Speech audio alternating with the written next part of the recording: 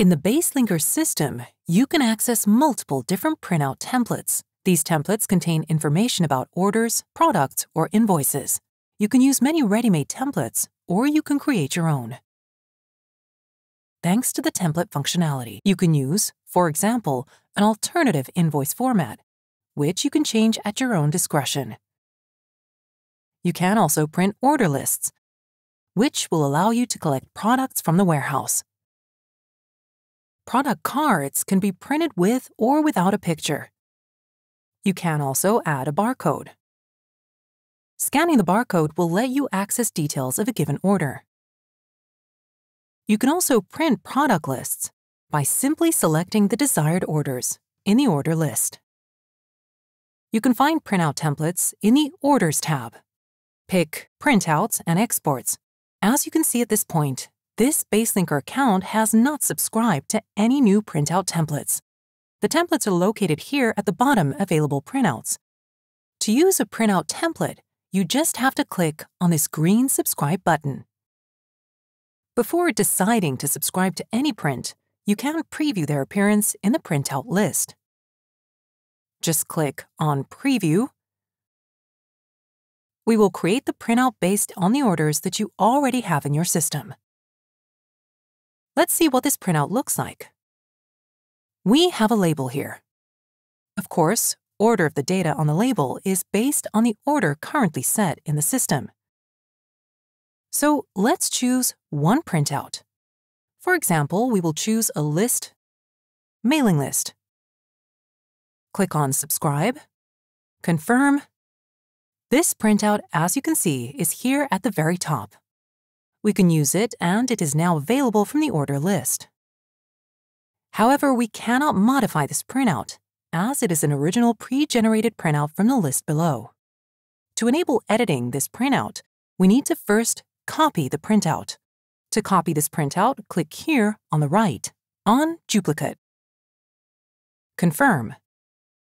At this point, we have two versions of the same printout. One of them, however, can be edited. We can edit the copy. To edit it, just click this pencil button, Edit. For each printout, we modify its name. We can pick the file type, for example, whether it is a PDF or CSV or text file. Then we can pick the file display mode, display directly in the window, or immediately download it to your drive. For PDF files, we can specify its height, width, top margin, bottom margin, and margins in general. For PDF files, we can also insert labels. The labels that we add to PDF files must be a PDF, a JPEG, and a PNG file. The type and format of the label depends also on the printer in use. Therefore, if you use such printouts and labels in the above formats, you can add the labels directly here to your printout. Next, we choose Language from the template. Below, pick which sections we want to be available in this template. As you can see, the printout consists of sections. Each section has its own tags. You can create a section by entering HTML code and adding your desired tags to the code. Each section offers different tags. Each section serves a different purpose. We have a separate section for invoices, for products, for warehouses, and other general information about the order. In this printout, we have two sections, Order and Product Order Item. In the first section, its code is generic code, applicable to the entire printout. At this point, as you can see, we added a tag, which refers to the next section, Order section. In this section, enter the HTML code, with other tags that retrieve order information. We can modify this section as we wish. The same applies to the Order Items section below. The Orders Items section is located directly in the Orders section, here.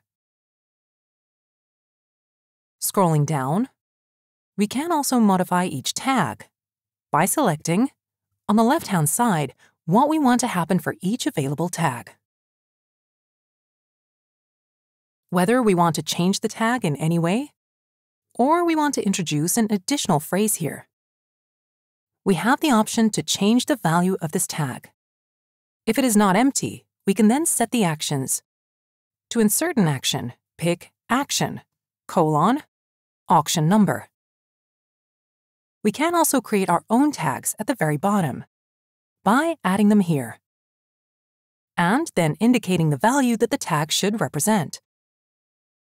We can enter the description here. We then select how the section should be sorted: by name, or by SKU, by location, or leave the default sort. We can preview our print by clicking Generate Preview. At the top of each printout, you will find Help, how to add individual additional elements to each printout. Here you will learn, among other things, how to add a barcode to your printout. You can add the barcode to the printout using a special link. Here, in the Code section, paste a tag, for example, your EAN or SKU or order number, which will be added as a barcode. Paste the entire HTML code, adding the IMG prefix. Likewise, add IMG at the end. Now, let's discuss how to modify an already available printout. We will modify the product list printout. Of course, we will make these changes on a copy of this printout. So let's click Edit here, where we created a copy of the product list. To what this printout looks like, click Generate Preview. Here we have 4 columns: serial number, item, unit price, and quantity. We want to add a new column with information about the location of stock. To add a new column, we need to add this column in each section separately. The easiest way to add a column is to copy HTML code for an existing column and just paste it below. Do the same in the Items List section. Copy and paste. Do the same thing in the Items List Summary section. Copy and paste. Let's look at the preview. Click Generate Preview. At this point, as you can see, this table is too big. It does not fit on one page. We need to modify the width. So we go back to each section and change the width of the item column from 410 to 350. We must do the same in the Items List section. And we have to do the same in the Items List Summary part. Now, let's see the preview. We reduced the width. We have added a new column. Now let's replace one of the price columns with location.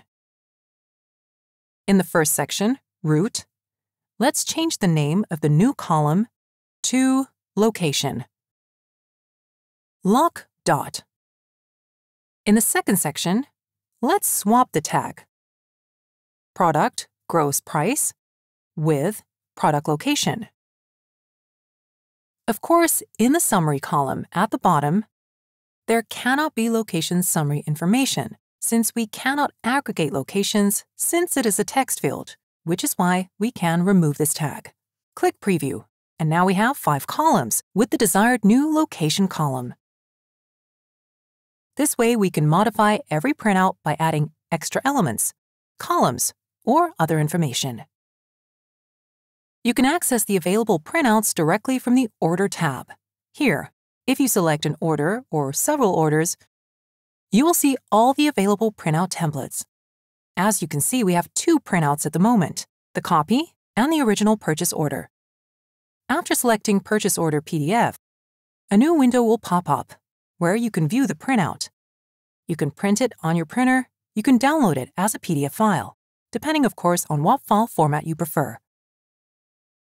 You can also access printouts directly in the Order Information box. You can access printouts here, above the invoice and receipt-related buttons. From this level, you can create a printout for a given order.